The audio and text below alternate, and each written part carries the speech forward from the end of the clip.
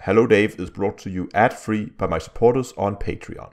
Become a Patreon yourself and get your name listed as a supporter at the end of every video by following the link in the video description. Hello ladies and gentlemen, and welcome back to Hello Dave with Down to Earth Astronomy. So I know that I said that I probably wouldn't do a Hello Dave this week, but well, here we are. I just came home from vacation today, so that's why I wasn't sure I was going to be able to make a video. But regardless, let's go and let's have a look. I've been quickly trying to get an overview of what's been going on for the last week while I've been gone. And the most noticeable thing I came across was that Frontier has now made a new system for applying for player minor factions. It seems to be a lot more automated now, and it's a lot more I would say a lot less janky than before. They basically had a Google form where you went in and then they would do everything manually. But it seems that now it's a lot more automated process, which is really needed, because it seems that even though after the batch that was added where our player faction Terra X was introduced, they still had some problems. I thought that would have been resolved after that, because it seemed the solution they got was that because they had such a huge backlog, they realized they couldn't do it all manually, so they wrote a script, basically a program that does it for them. So I would assume they would be able to just run that program once a month and then get stuff out, but apparently they didn't do that. So it seems like that software has now been implemented probably, and is now a more automated process that will allow people hopefully to get their player factions quicker. So that is all up and running now. So hopefully this time it should be a lot easier to get your player faction introduced into the game. So we don't have those extreme wait times as we've seen before, where players have been. I mean, we waited 6-7 months, I think, something like that. Maybe we're close to 8. I can't remember exactly. But I know there's been players who have been waiting for over a year. And I've spotted at least a few factions that was introduced in the same batch as our faction was, but are completely dead. We had one faction close to us that was introduced in the same batch as us, but it's completely dead. No one's working for that faction. It's right now it's only in their home system and has no influence at all. So it seems that that's a dead faction, and that was dead, but pretty much just a faction that was dead on arrival. The people applied, they then waited, nothing happened, and then they lost interest, either completely in the game or in the whole player faction thing. So I would assume that there is a lot of dead factions out there, and if you begin to look at the bubble, how crowded the area already is with factions, I would expect that at some point, especially now when it's easier than ever, hopefully, to get a player faction in the game, I expect that at some point Frontier would have to go out and do some kind of cleanup. But I would expect that to happen with the introduction of the squadrons in the Q4 update. But anyway, at least it's interesting to see that they're still actively developing on the player factions. And it's going to be interesting to see what's going to happen with them when squadrons introduced in Q4. But anyway, there's a new system, so if you haven't applied for a player faction yet, now is a good time to try and test out the new systems. Or, of course, if you're interested in joining the player faction run by the community around this channel, you can just follow the link for Discord, and everything will be coordinated from there. Other news that I found rather interesting was an announcement from ESA, the European Space Agency, that they apparently have found a rather large subsurface lake close to the North Pole of Mars. I think it's somewhere around like 12 kilometers across, so it's not a small body of water. Of course, they haven't observed it directly or anything. They have observed it by bouncing radars off it. But that's rather interesting. There's over the last year or two, maybe 3 years, there's been more and more talk about people being pretty sure that there is still plenty of water on Mars, and they don't know at the moment how deep it is. So it could potentially just be a very shallow lake, but it could also turn out to be very deep. I mean, if this is an old crater that's been filled up with water, then it could potentially be quite deep. But this is actually rather interesting, especially with all the talk about missions to Mars. And you would think that finding water on Mars would make exploration of Mars a lot easier, but I'm not sure that's the case. I mean, we got the whole water recycling down pretty good. I mean, we have that thing covered. I mean, we have the International Space Station, and they do tons of water recycling. So they need very little in terms of additional water. So we pretty much got the whole water recycling done. So needing a large body of water was never really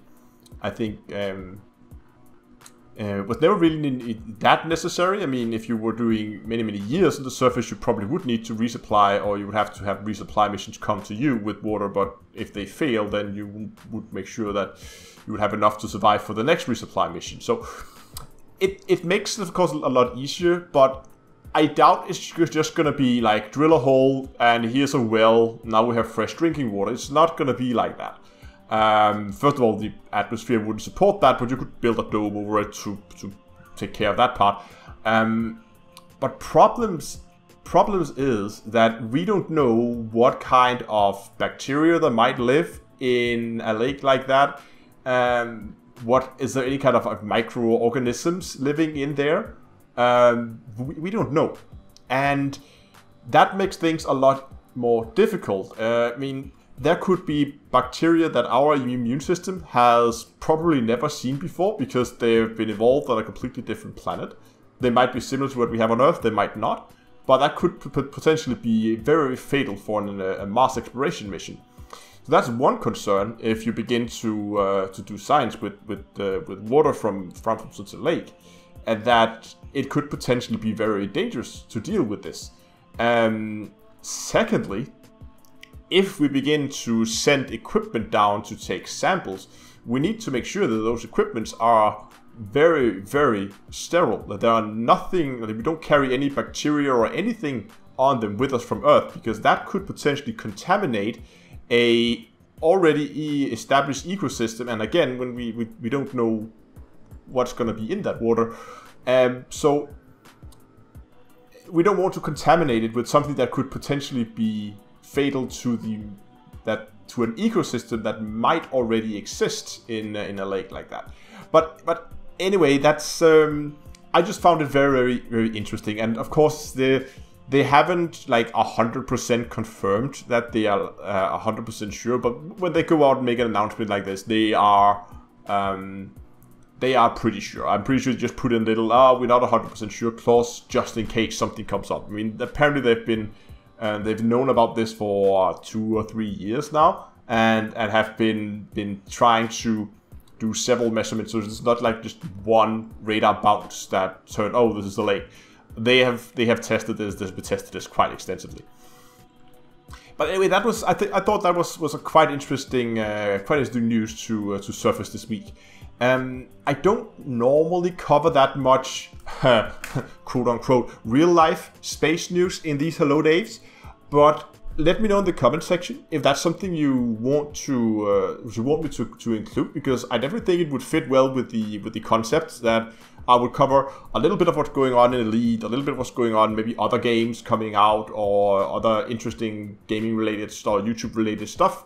Cover a little bit of space news and do a little bit of news around the channel. So it'll be a bit broad kind of news thing, but I think it could be interesting to try and pull in some real life space news. And if that's something you find interesting and you want to see more of in Hello Dave, then let me know in the comment section below, or drop the video a like, or do something so that I know that this is something I should probably try to continue with, and we'll see what happens next week then.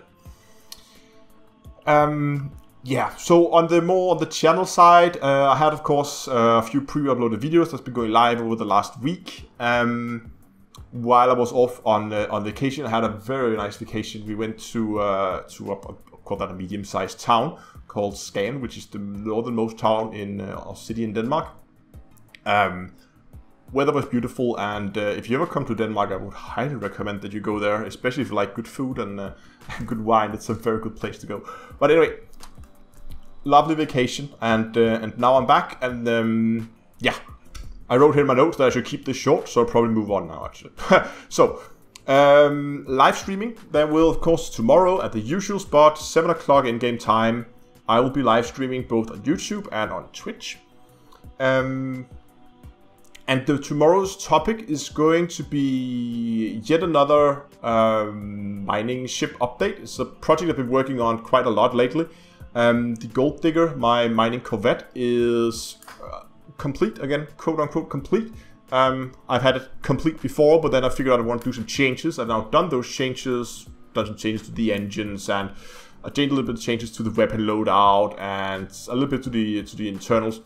So tomorrow on the live stream is we're gonna do two things on the live stream. We're gonna test two ships on this live stream, and it's gonna showcase two very different methods and very different tactics when it comes to mining. First, we're gonna show the cutter, which is gonna be the test flight of that with the new engineering upgrades. And this is gonna show the method that I have been using so far, which is the slow and meticulous, like go up, prospect a rock, if it's good, mine it, if it's not, move on to the next and mine that and prospect that. So we're gonna start by doing that as not for too long, but just to test out the cutter to see if I'm happy with it. And a lot of you guys have been asking for loadouts for this, and as I've also said when people have been asking, there will be a dedicated video and there will be a Coriolis link and a build guide and everything for it once it's done. I just don't want to be spamming links around for a build that I'm not happy with myself just yet. So hopefully, if everything goes well during the live stream tomorrow, we will get that thing out. I'll be happy with where it is, and then we can complete that and I can begin working on a build guide for it. But the other thing we're going to test, or that I'm going to test on the live stream tomorrow, is the speed mining method, and it's a lot different than what I've been doing so far. I think it requires a lot more attention, so you don't run into a rock. The idea is basically get a small fast ship, and instead of prospecting with the prospector lens, you should prospect with your mining lasers, making mining lances very useful due to the increased range. But I'm going to explain all that on the live stream tomorrow, so I really hope that you guys will drop by either on YouTube or on Twitch for that. And yeah, as I said, tomorrow 7 o'clock in-game time, and that's of course 7 PM in-game time. So I'm gonna call it here for today. I hope you liked today's video. If you did, give it a like down below and remember to subscribe to the channel. And until next time, I will see you guys in space.